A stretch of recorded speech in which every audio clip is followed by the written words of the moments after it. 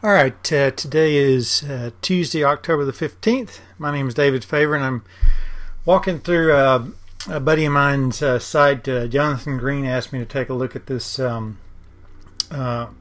revamp of a site he's working on, which is girlfriendinaweek.com. So,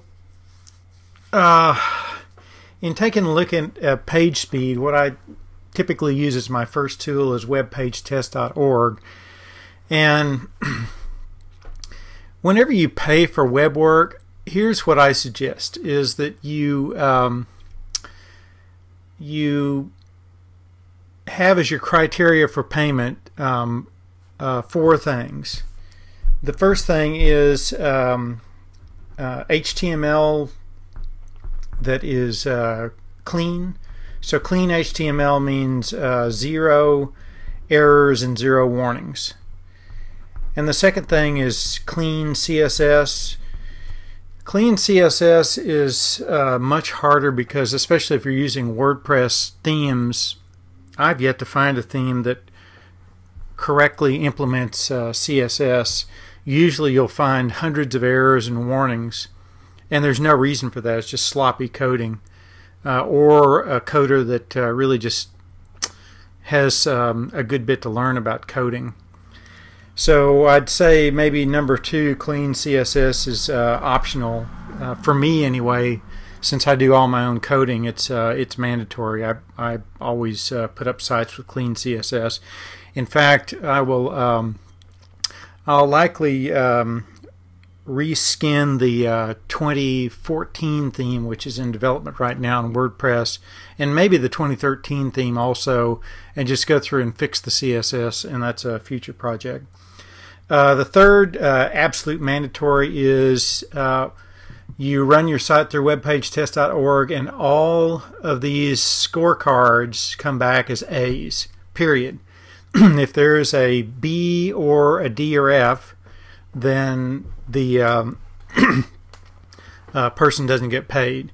If there's a single error or warning in their HTML, they don't get paid. Now, there is one exception to the HTML warnings. Is if you're using HTML5, which I strongly suggest, then you'll get one warning out of the W3 validator that says they're using the experimental HTML5 conformance checker.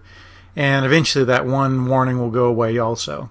So also, if you are checking your HTML syntax, that's using the validator at w3c.org, and also our w3c w3. Let's see, I better say the right link here. The validator link is validator at w3.org. And the CSS validator is Jigsaw W3.org CSS validator. You can see right here. So those are the two validators you run through. And webpagetest.org, you can see that this site is got some serious brokenness. And actually, so number three is webpagetest.org, all A's. Fourth item is webpagetest.org, an X in the CDN blank here. You notice that there's a check mark here that says effective use of CDN. Boy, is that a freaking leading you astray, because this particular site here is suffering excruciatingly slow page speed load times because of the way the CDN is configured.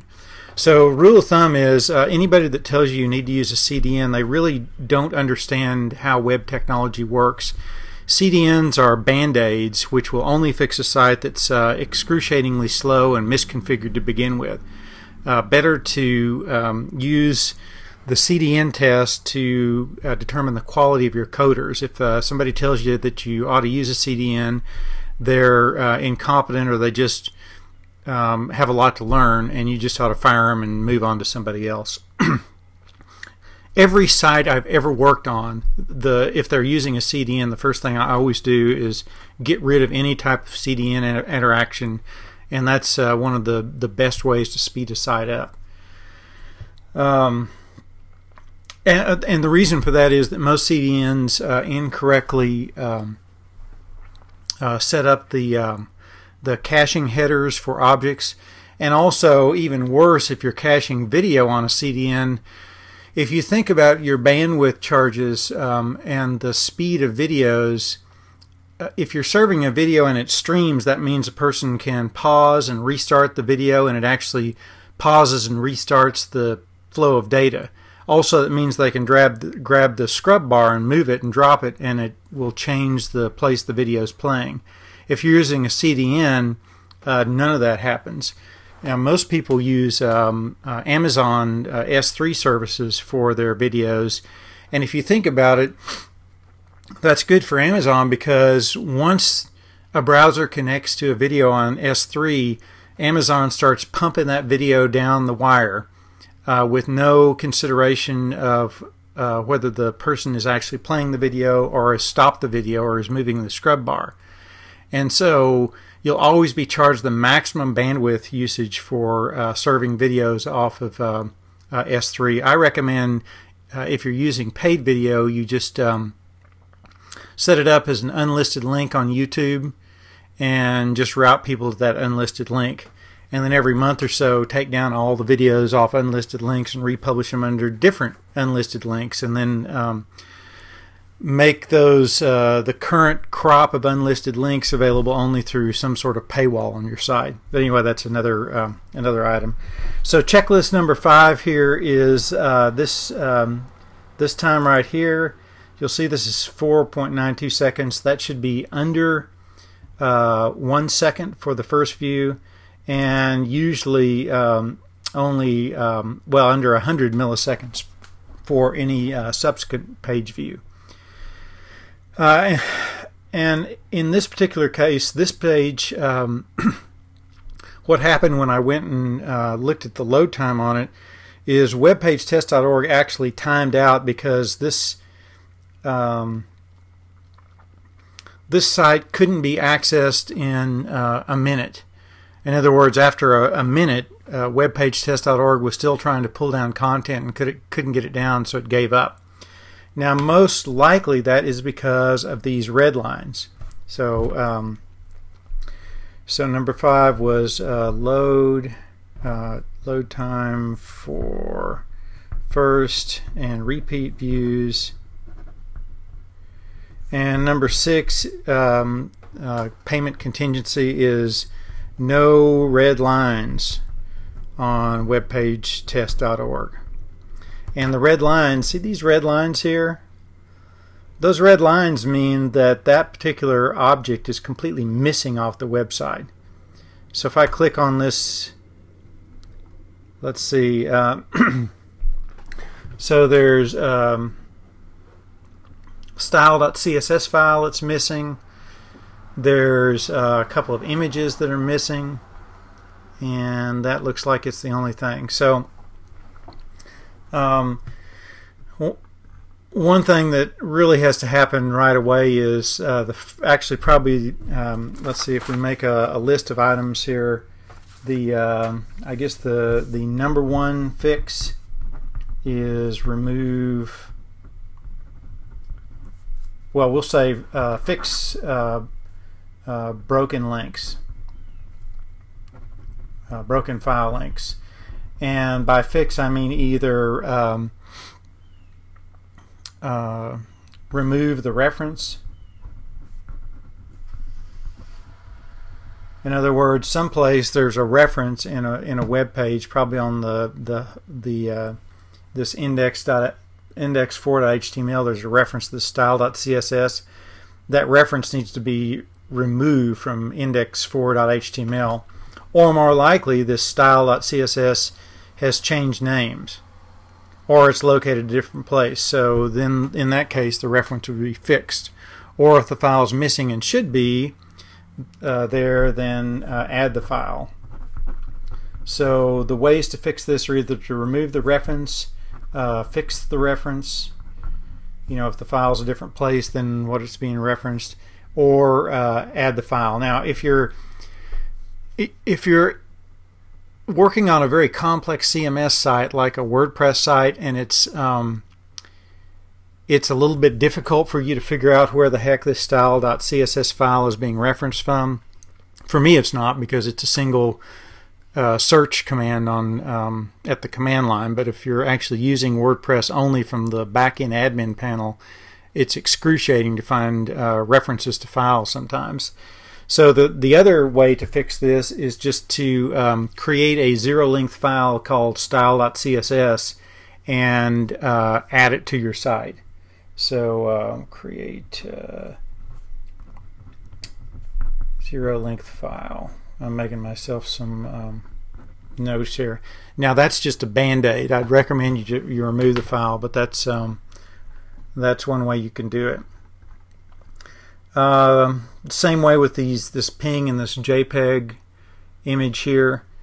You notice what happens is that once these two images get hit, everything else begins to slow down. In other words, here's the problems. So most web browsers are set up to where they download 4 objects at a time. So let's see what's going to happen here with this website. So the first object starts downloading, the second object starts downloading and stops. In other words, this red line goes all the way across here forever. And that means that there now is only 3 threads that are available to download things, because this first thread, you've got 4 threads, the first thread is stuck.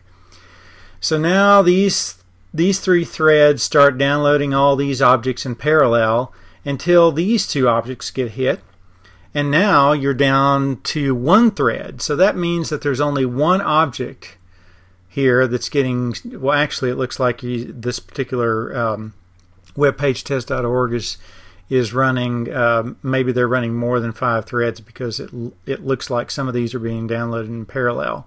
It looks like this might be running 6 or 7 threads.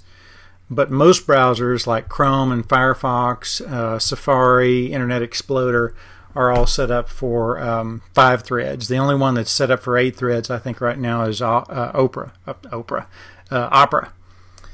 So the biggest win for this site is to fix these broken links. That's number 1. Number 2 is to immediately fire whoever is doing the web work on this site, because they're incompetent. And I say that because there are several things that are broken here that should never, ever, ever be broken. Compressed transfer means that the gzip flag, gzip is the compression algorithm that Apache and what's the Microsoft abortion of a web server? It escapes me right now, but anyway, the Microsoft server is the same way. Is you turn on gzipping, and what happens is the data is compressed on the line, which really speeds things up dramatically.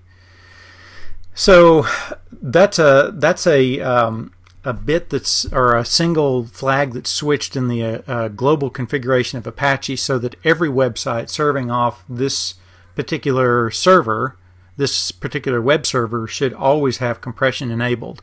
And if that's not enabled, that means that whoever set this site up ought to be taken out and publicly pilloried. The pillory, you know, is the stocks where you throw rotten tomatoes at their heads. Compress images. This is also a big killer. Yeah, let's take a look at this. So here's an image that's 81.6 kilobytes. Compressed, it could be 47.5, so you could save 34.2 kilobytes. So all these, so actually that's another, that's number 7 on you pay your people if all images are compressed correctly. So that'll actually also get caught in item number 3, which is webpagetest.org gives all A's or they don't get paid. The way that I compress my images, I use a very aggressive image compressor that I wrote, and all it does is it makes calls to all sorts of public domain utilities, some of them running thousands of different compression algorithms. and picks the smallest file. And so that was a script I wrote once, and then I never have to think about it again. In fact, if you ask me how to compress an image, I ain't got a clue. I'd have to go look at my script, because that's research I did when I wrote the script, and then I get to forget it. Progressive JPEG's good. That's a must these days. Now, cache static content. So here's the problem. If you notice,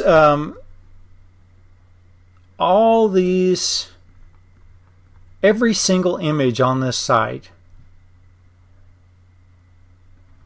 failed, saying no max age or expires tag. So what that means is that this CloudFront CDN, which is obviously an abortion, because there's no way that a user using CloudFront can set this information. This information has to be set by CloudFront itself, by the company CloudFront. So if you use CloudFront, you ain't got any control over this at all. That's just the way it is. So this means max age and max expires is not set. So what that means is every time a person visits this website, every single one of these, let's see if this only applies to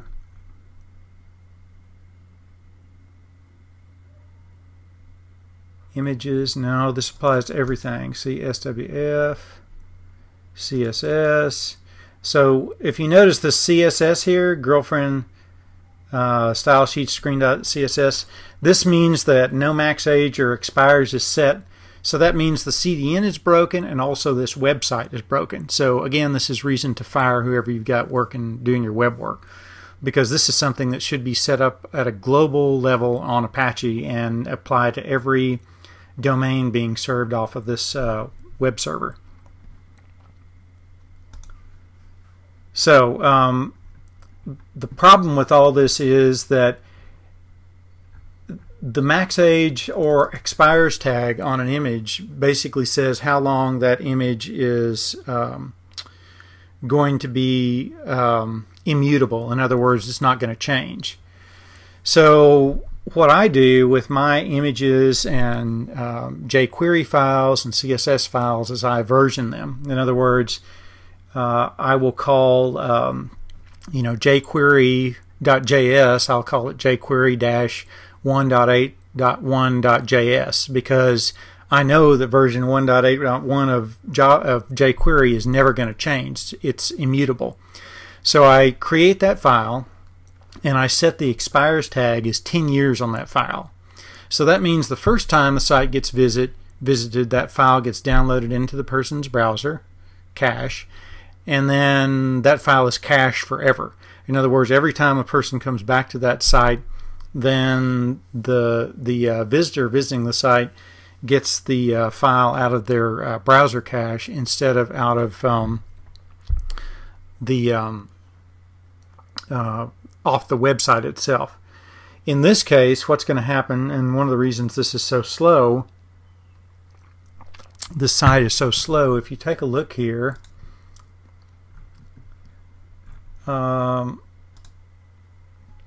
if you notice, the first view load time and the repeat load view time are both almost identical.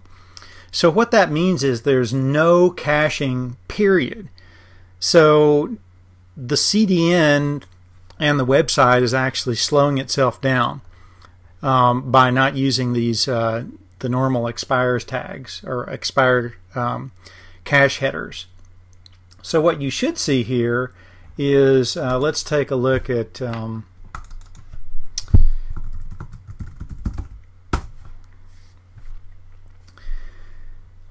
this ought to run pretty quick here. So what you'll likely see is that there is a the first visit is going to be now I've got some sort of something I got to fix here too. So you notice the first visit, first off, the first visit is less than 1 second, which is correct. The repeat visit is 128 milliseconds. So if you look at the waterfall view here, you can see here's the load time for everything in parallel. No red lines, that's good. Now look at the repeat view though. The repeat view, the only thing that's getting hit is this Google Analytics GIF, and I don't know why that is, but I'm going to fix that. So all the content, in other words, I cache my HTML for, I think, 5 minutes or something like that. So if a person happens to hit reload on their browser or come back, you know, if they're going between pages, like they go from a home page to a category page to a child page, and then they click home again, that home page comes out of their browser cache instead of coming off my site again. So all this is standard configuration in Apache. In fact, if you use a distro like Ubuntu for running your Apache servers off, this is all set up, usually set up correctly right out of the box. So the primary fixes for this website are: number one, fix the broken links. Number two, set on the gzip flag in the configuration for the global configuration. So compression. And number three, remove any reference to a CDN. So dump CDN. And number four is fix expires tags correctly on the web server. Number five is compress images.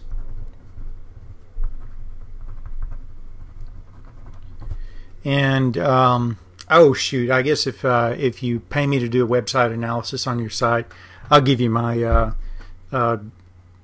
Uber compression script. It's actually pretty cool. You just let it go on a directory, and it recursively crawls the directory and compresses every image. Saves the original image with a .org tag or extension, and compresses the image in place so that all the compression just happens. And also the original image is saved in case there's some sort of problem with quality and you have to go back and you know, do some sort of hand compression on one image, which might be necessary if you're doing some kind of HD photograph. So let's see, is that I believe that is the oh, one other thing here too. Let's take a look at this view. The other thing I would do on this site is, let's see how many, let's see, do we have an image count? Yeah, we don't have an image count, but it looks like, if I was just guessing, it looks like about 90 images for this site. So the other thing that I would say for this site is go online and look up Sprite library. A sprite means that you collect all these images together in a single image, and then you access that single image through a JavaScript library, very, very simple code that accesses the chunk of each one of these images out of a single image. I mean, it sounds kind of complicated, but basically what it means is you serve a single image that concatenates together all these images. So what happens is the first time you have an image reference, then that image starts downloading, and all the images download in one thread without any interruption. So that means that all these other threads, like downloading the JavaScript and the PHP and CSS, those run in parallel along with the image that continually downloads. Also, another thing, I suspect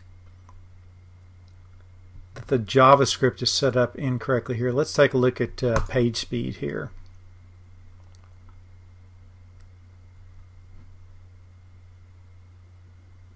Yeah, so we've got all this. Well, no, it seems to. well, maybe page speed doesn't catch this. Anyway, what I'm looking at is how these items are loading here. So for example, this all the JavaScript should be deferred to the end of the page to load. And so you should only see these like jwplayer.js way down here at the bottom, like this SWF. So basically what that means is that you arrange for all the JavaScript to load last. Because if you look at this,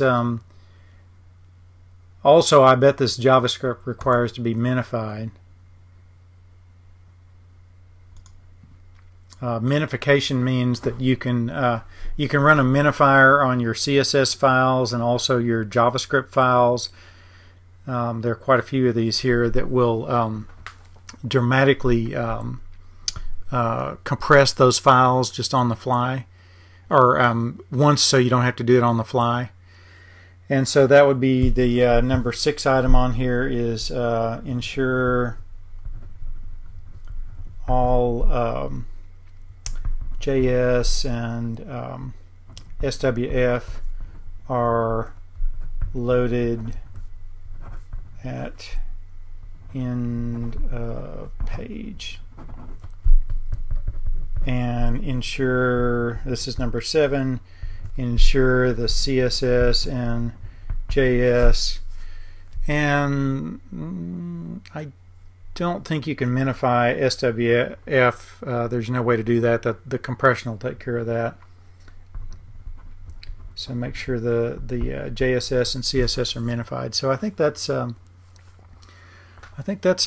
good walkthrough here of this, and I think that'll give Jonathan plenty to do. The big win, of course, is going to be to get rid of these red lines immediately, and also, you know, hire somebody competent that makes sure all this is done correctly every time.